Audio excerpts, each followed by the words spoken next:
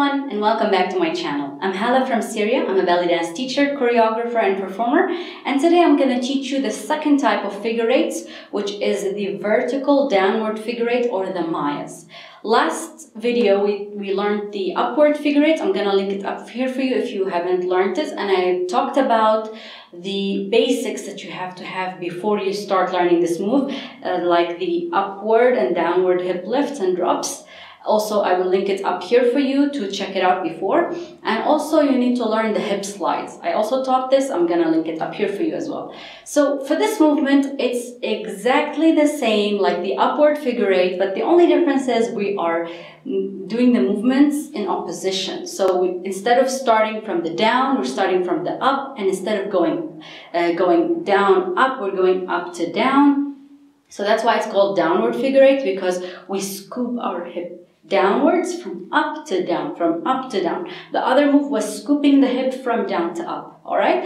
So it's just a different way of thinking about the movements. And if you prefer to think of it as a scoop, do so. Or if you prefer to think of it as just slides and lifts, like technical parts of it, then do so, whatever works for you.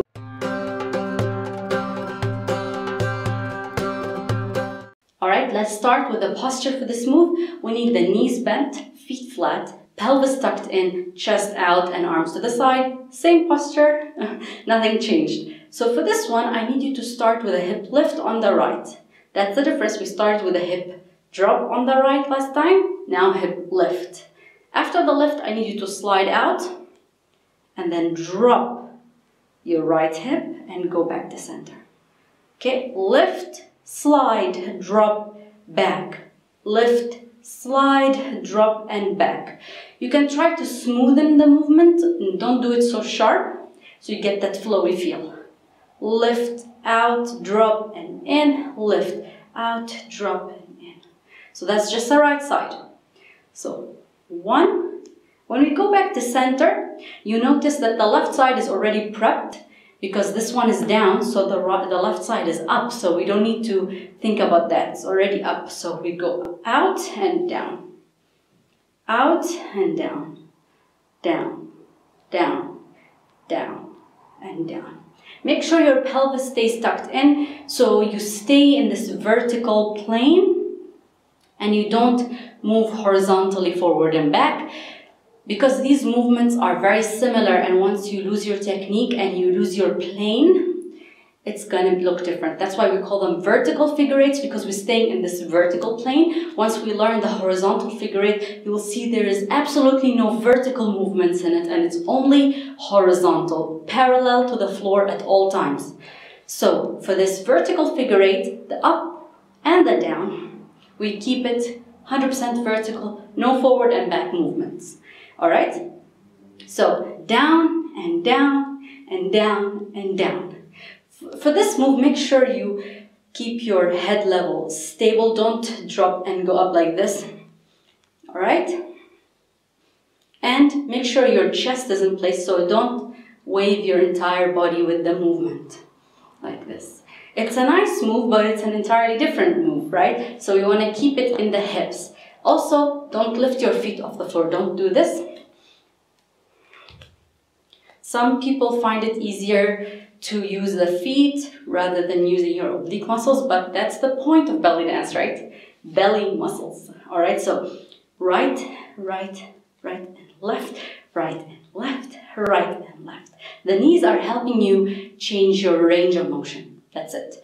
The powerhouse is your belly, all right? So right, left, and right, and left.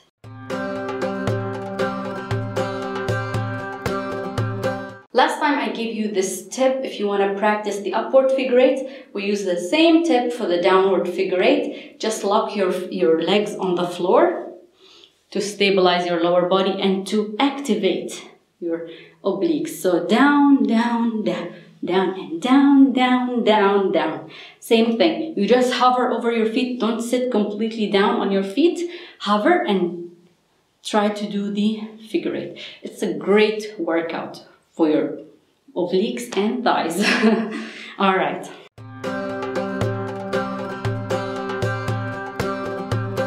So let's practice slowly at first and then we speed it up. So 8 slow counts and then 8 quick ones. 1, 2, 3, 4, 5, 6, 7, and 8. 1, 2, 3, 4, 5, 6, 7, 8. 1, 2, 3, 4, 5, 6, 7, 8. Let's see from the back. 8 slow and 8 quick counts. 1, 2, 3, 4, 5, 6, 7, 8. 1, 2, 3, 4, 5, 6, 7, 8. 1, 2, 3, 4, 5, 6, 7, 8. Alright, let's try it with some music.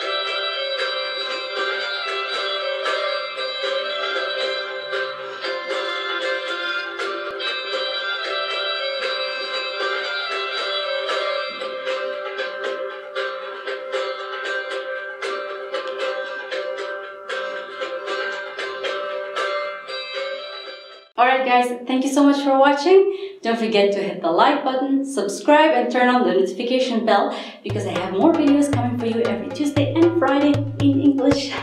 Thank you, see you in the next one.